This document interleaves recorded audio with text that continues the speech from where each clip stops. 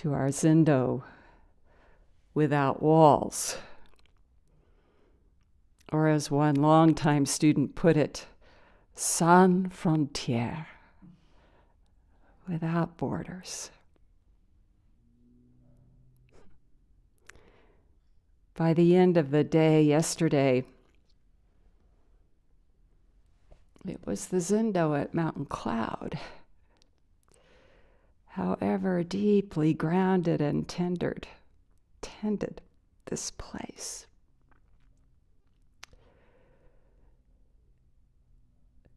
This Zendo, this is the Zendo, without walls, without ceiling, without floor. The support of the wider Sangha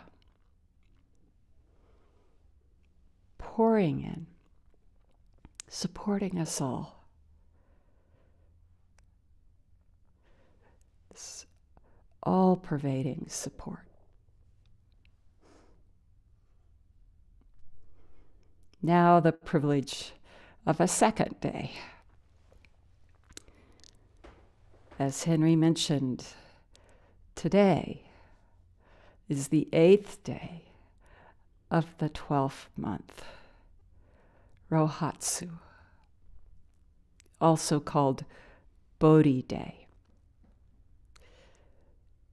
The day when practitioners around the world celebrate the awakening of Shakyamuni Buddha.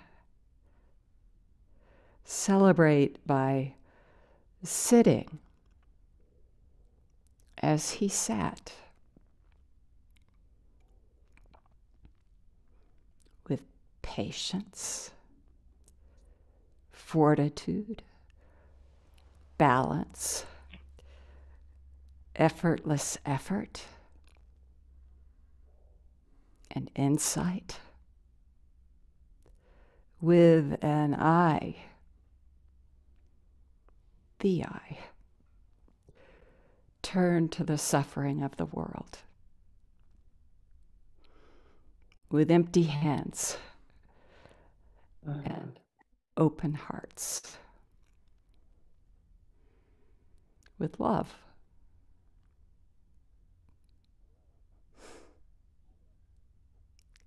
It might not feel like that every moment, but we couldn't do it otherwise. The humanity of our practice honors the Buddha, and through it, in this body, we realize the awakening that is right now. We don't just join it, we are it. That's what this is. That's what this is.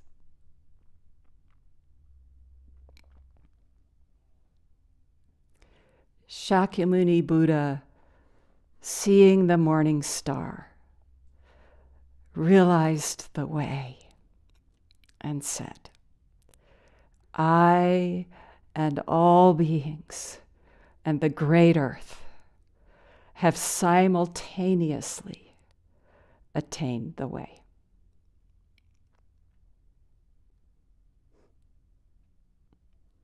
I and the great earth and all beings have simultaneously attained the way. This is the head chapter of the Transmission of Light, or Denkoroku. Chapter 0.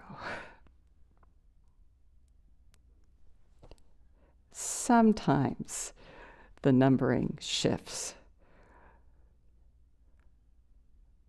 but we know it as chapter 0, this head chapter, the whole circle, empty and complete.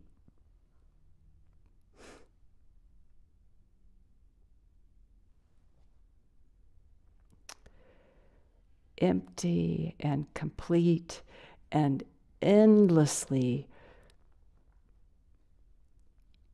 progenitive, dynamic. So, of course, details of the story vary. It's so powerful, it doesn't really matter. But here is how Master Keizan put it. In 1300, he started writing these talks, giving them to his monks on these 53 cases that are collected here in this transmission of light. He thought they would be helpful to his monks. Case, and background to the story, his own comments, and a verse. How helpful to spend a year doing this. And in the end, it's helpful to us. So, background to case 0. At age 19, Shakyamuni leapt over the palace walls in the dead of night and shaved off his hair. After that, he practiced austerities for 6 years. Subsequently, he sat on the indestructible seat.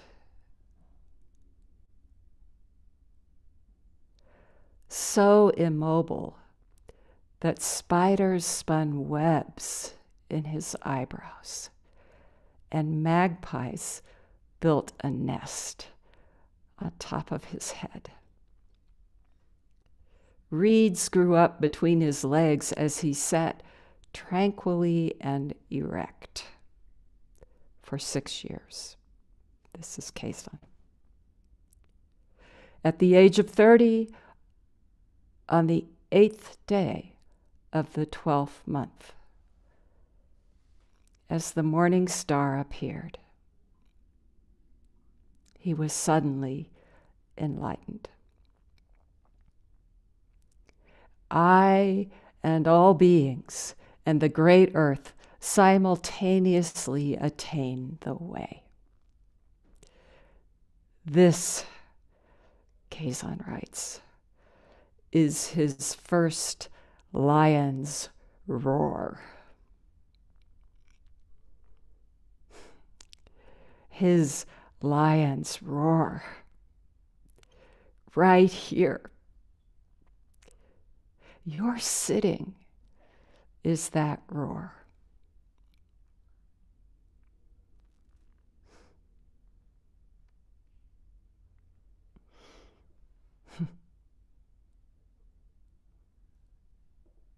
The silence of the light in the Zendo is that roar. So what happened? What happened?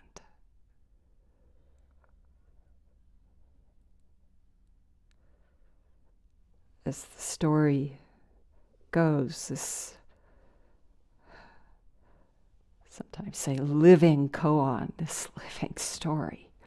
After 6 years of this unmatched rigor, nobody practiced harder, he said, nearly dying of his austerities, but still unable to push himself off that cliff.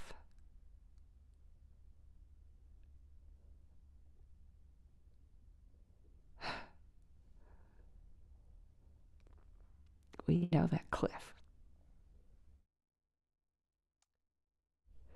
He took a seat. The Buddha sat in straightforward ease and unwavering absorption. One night, sitting through the night, just before morning, that last watch, he looked up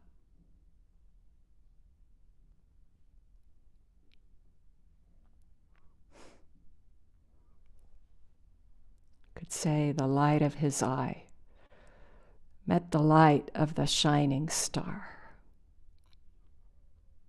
that morning star, that star we call Venus.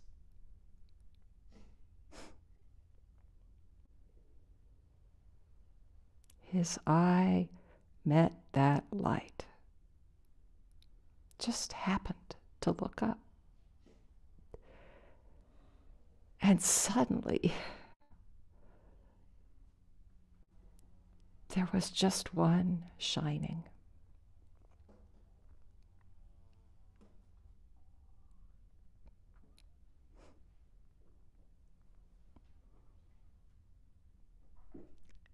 You know, it seems extra even to say everything fallen, no trace of a boundary. I and the great earth and all beings simultaneously. There is no other way.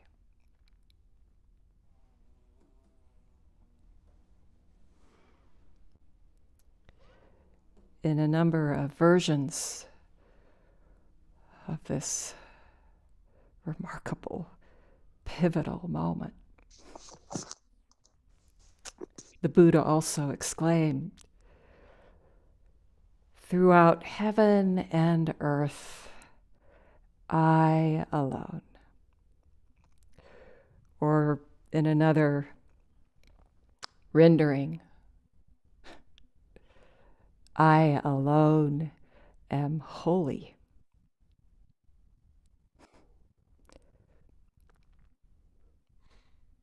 There's no opposite there. This one reality, call it holy, or like Bodhidharma, no holiness. It's this.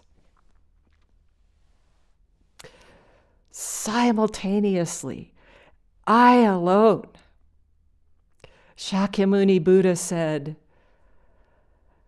I was born.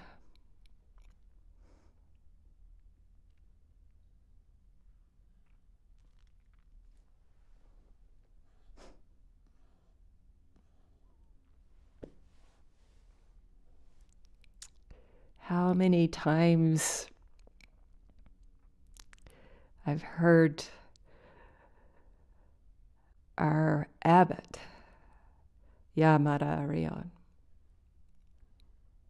say to this case, or just to any, this is the greatest discovery in history.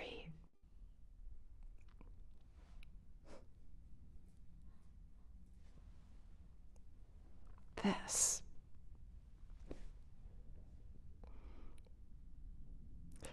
It's the journey we're on, and it's already so.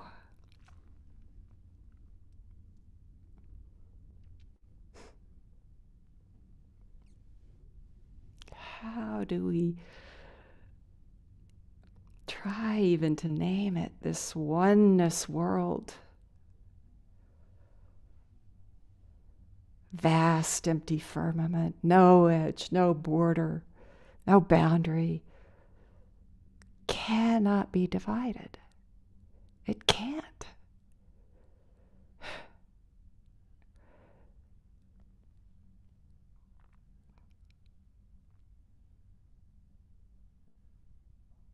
It can't be divided, and it's coming up right now, right here.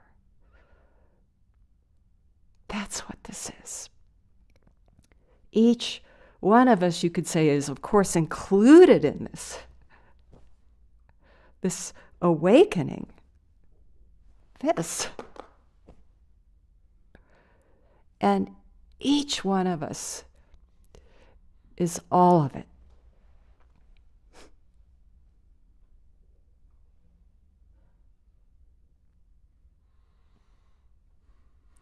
whatever you pick up. Your own heart. All of it.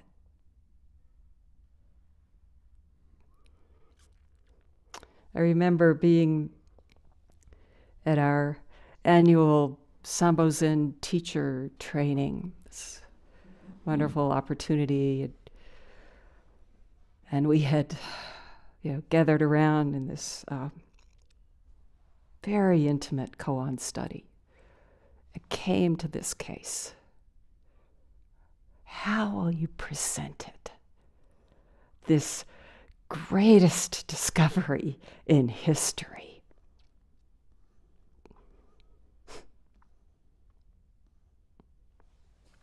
So, one by one, my beloved Dharma sisters and brothers were called on, and, there were just yes. Or I remember our wonderful French Dharma brother, that he didn't say we, he was just like, just, how can you express this? This one body. Or Dosho Port some time ago gave a talk on this. I'm not sure what year, but I remember hearing it, and he just kept, circling around to, oh my God, oh my God.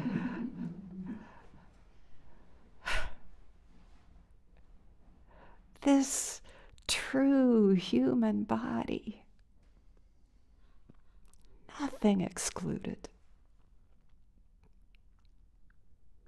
Marvel, wonder, exclamation, and broken hearts, grief, hesitancy, longing, lack, illness, age, nothing excluded.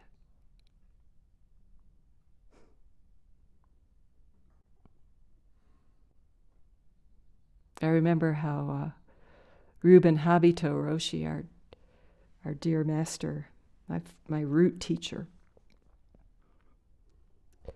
once gave what he called his last teisho. He'd gotten the news that a real dear friend was dying imminently, some weeks. So he said, what if this is my last teisho? And then it is my last. And he laid out the ABCs of Zen. This is what I would say. This is about B. Absolute belonging. No exception. There's just no way to cut it.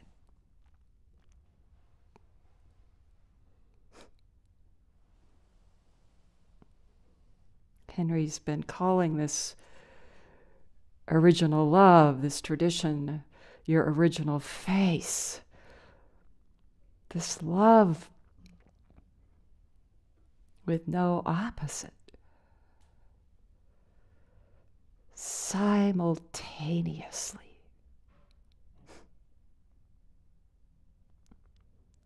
I alone.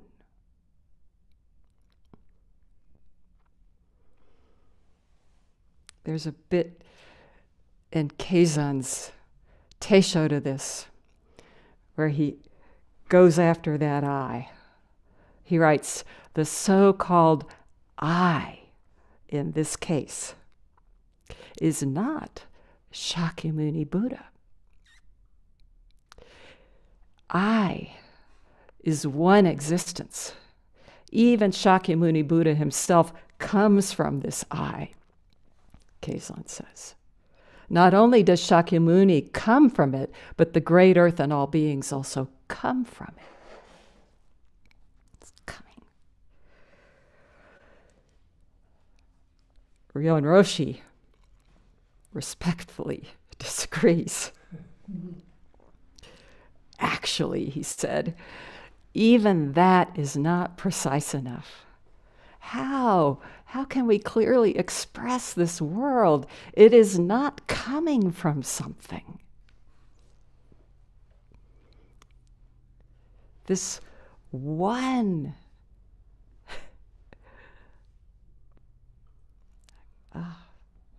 entirety, existence, fabric, you, great earth, all beings. I've heard him say again and again, even simultaneously, isn't clear enough. There's just one.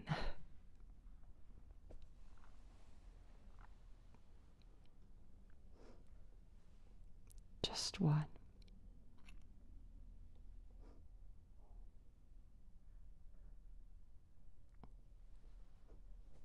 Each and everything. That's it. And this is it.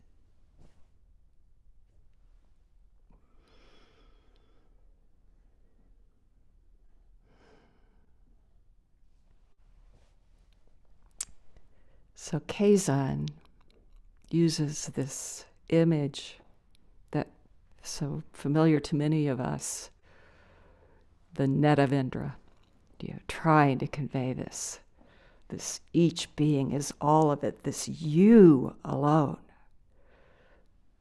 this net, the single fabric of our existence, this intricately interwoven net. And in the net, at that intersection, at that juncture, is each one of us alone, a gem, a jewel,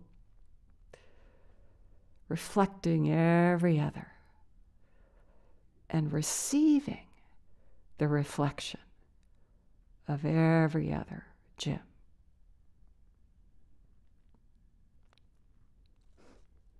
That level of support. When the net is raised, writes Keizan, all the many openings of the net are also raised. Just like this, when Shakyamuni Buddha realized the way, the great earth and all beings also realized the way. Tripped over that also. Not just the great earth and all beings, but all the Buddhas of the past, present, and future. So here he gets into this, it's not just all beings, all existence, also all time. This awakening, this now. There's nothing like the past tense. It doesn't hold up. There's nothing like the future. Or if there's anything like that, it is now. Realizing us.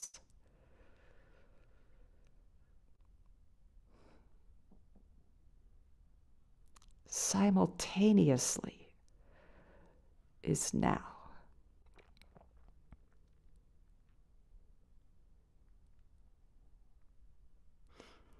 I was touched this time reading this story by the role of Mara. Mara is a demon representing desire, all of its ramifications, that demon of our own inner critic. You could say that one student so evocatively called the separator. That somehow updates it. Mara right here, the separator. The name means death or destruction, identified with delusion. So Siddhartha Gautama sits through the night,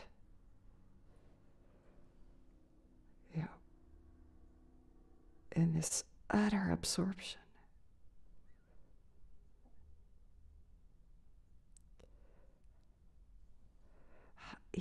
Even that sounds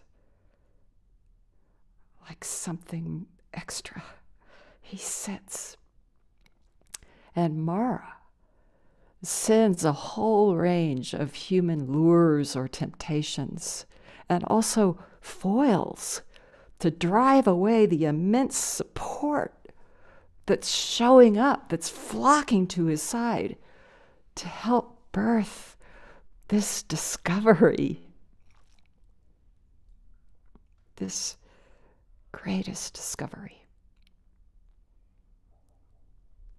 Finally, Mara issues the challenge. What license do you have to sit under the Bodhi tree? This strong trunk supporting you, the wide shade, the atomic seat. How can you attest to your value? Who witnesses your right to the seat of awakening?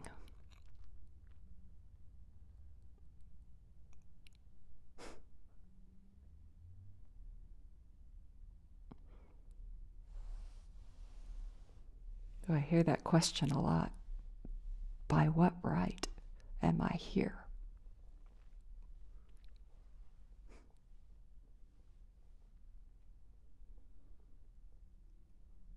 Buddha just reaches down, touches the earth, this earth. It says, "The earth is my witness." W.S. Merwin, that Pulitzer Prize-winning poet laureate, Zen practitioner, wrote, "The Buddha reaches down and with his finger touches the earth. He says, 'The earth is my witness.'" And Merwin adds, he said, "Mara, you are not the earth. The earth is right here beneath my finger, and the earth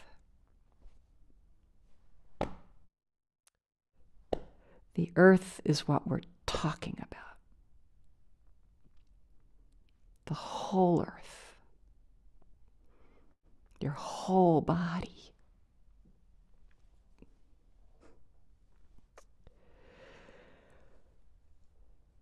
Some years ago, I was in a 6 or 7 day retreat, a sesshin, at home in Dallas. A couple years into my practice, having had just, that taste, that glimpse that can launch a steady, deep koan practice. And I'm sitting in the zendo a couple days into this retreat, and suddenly, just what seemed like out of nowhere, beset by a very dark memory, just saturated in it. I wanted to run out of the zendo screaming. That would have been, best not to run out screaming, but okay to leave. Okay to leave, okay to go for a walk, okay to weep, find that place.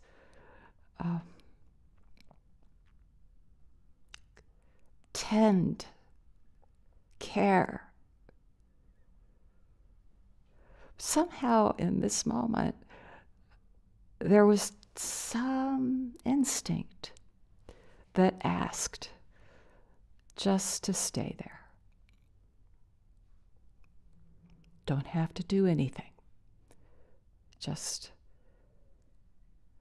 stay. That's all I could do.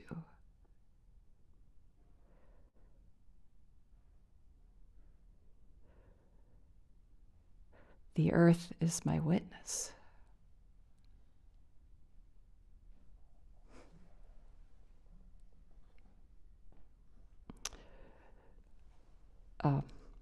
I briefly want to share something with you that I didn't know about, that came as a kind of important something to look into. Clark Strand, this wonderful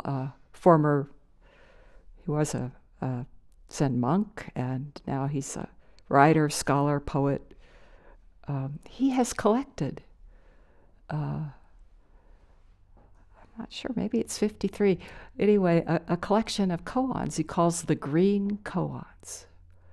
And this is case 1. He doesn't usurp that 0, he just starts with 1. Shakyamuni touches the earth. He writes, as Shakyamuni meditated beneath the Bodhi tree, Mara pointed to the place where he sat and demanded, who witnesses your right to the seat of enlightenment? Shakyamuni reached a finger down to touch the ground. I call the earth as my witness.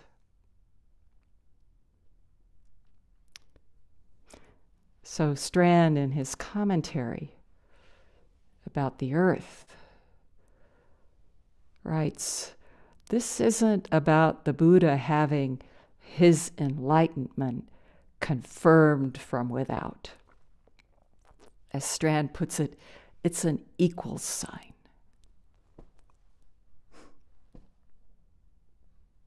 Reaching down, touching.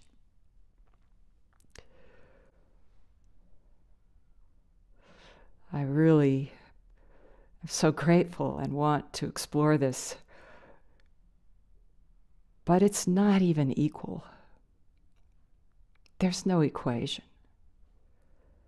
That finger, that bone,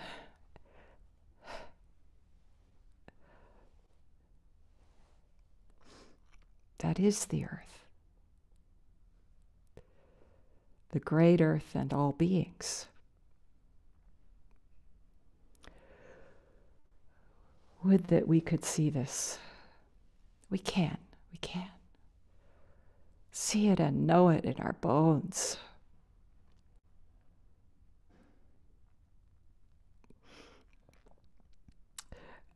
I'm going to end this soon. It's going on, but I came across a phrase also to explore for me about this inner certainty. That's something recognizable there. That we have this somehow, this, in this way, as Henry put it, the way of not knowing. Yet, somehow, there's this inner certainty that, puts us here. And what about the combustion of that inner certainty with this not knowing? This earth is my body, with all its thirst, its loss, its impulse to survive, and with its multitudinous array of support. Inexhaustible. Whatever the burden, there's no carrying it alone. No need to carry this whole body. Strand adds this verse at the end. Sentient beings have two choices, up or down. Buddhas have only one. Try as you like. You'll never toss a stone out of this world.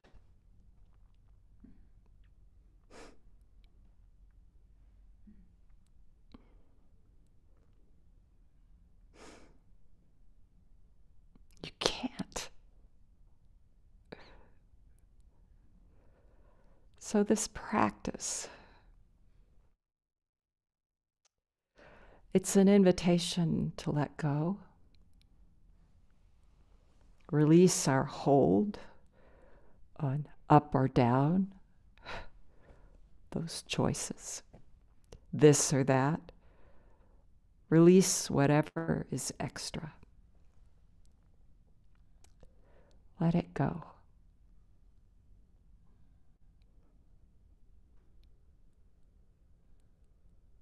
Let it go and rest.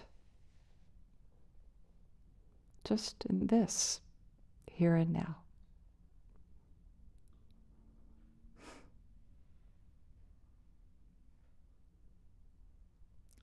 Might seem like, how could I possibly rest in this?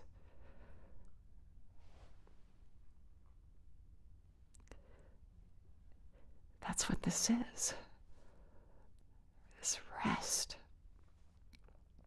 Become the breath, become mu, become the moment at hand with no remainder. You could say, let it all go, and then look up.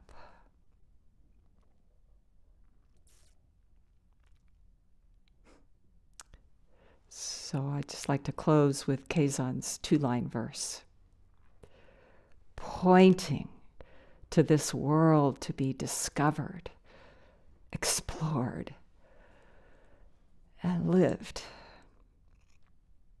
for the sake of the whole body.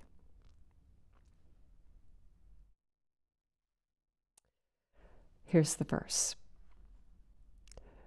A branch shoots forth wonderfully, the old plum tree. In the course of time, thorns and prickles become attached to it.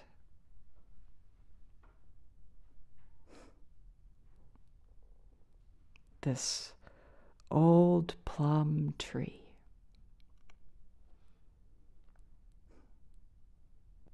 Of course, ancient beyond measure and utterly new. A single branch shooting forth. I suddenly hear Reuben saying, the infinite horizon. Infinite and always moving.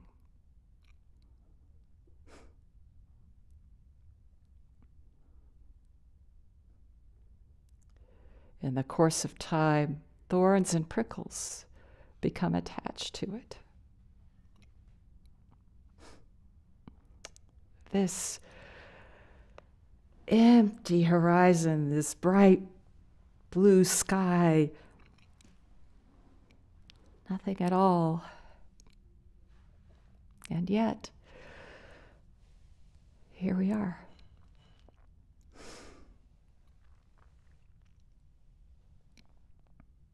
Sitting, listening, also maybe body aching, maybe struggling, maybe caught in concepts. Keizan calls it thorns and prickles. Each one whole and in full bloom.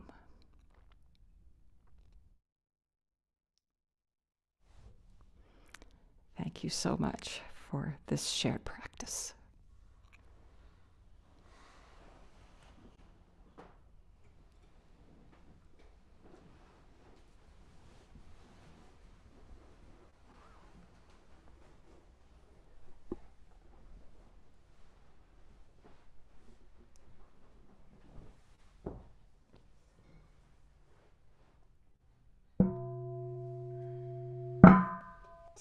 sarana